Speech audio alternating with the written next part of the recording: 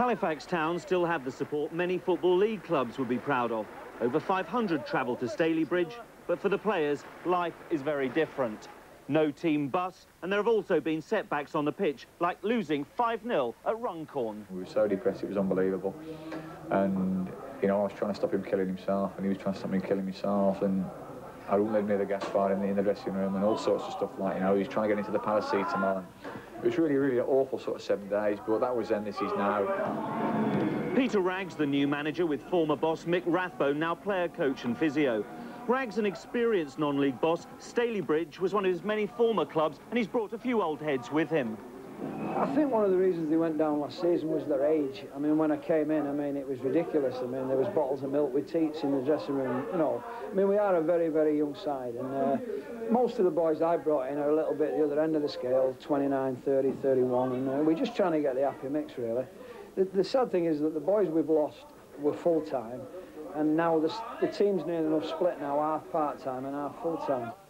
Some of the young talent has now gone. Chris Lucchetti, just a spectator after a move to Bury. Since he's gone, it's been a remarkable 2 weeks. Halifax have scored 6 against both Woking and Telford, but they came down to earth with a bump at Stalybridge.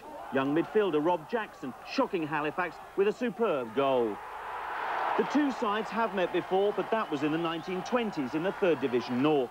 Since then, they've had very different paths. Stalybridge were in the Cheshire League just 10 years ago.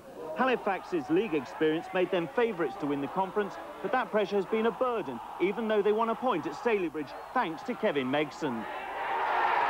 Halifax Town haven't won anything in 73 years.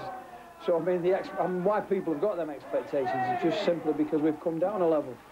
But sometimes coming down a level is actually more difficult than going up a level. An equalising goal for Halifax Town, number 6, Kevin Megson. The Halifax fans still have some of their favourites, though skillful midfielder Jason Peake could be the next on his way out. The former Barclays Young Eagle of the Month has been linked with Tranmere. But some of the new faces are gaining popularity. Goalkeeper Nick Brown was in the British World Student Games team recently, as was Sean Constable, a talented winger who's also distinctive because of his goatee beard. He's a smashing lad, and sometimes in the hard-bitten world of professional football, to get a student, well, he's a hippie, student, hippie, whatever he is, like, you know, to come to the club, it's a breath of fresh air. He plays with different attitude and things that maybe above the average professional player and little things. He like bristles past them all, so he's been a breath of fresh air to us. You don't get many people looking like him in the Football League, do you? Yeah, a few in the Bible, but not many in the Football League. A draw at Stalybridge keeps Halifax in mid-table, but Peter Ragg believes Halifax have turned the corner as they bid to return to the Football League. Alan Mitchell, Sky Sports.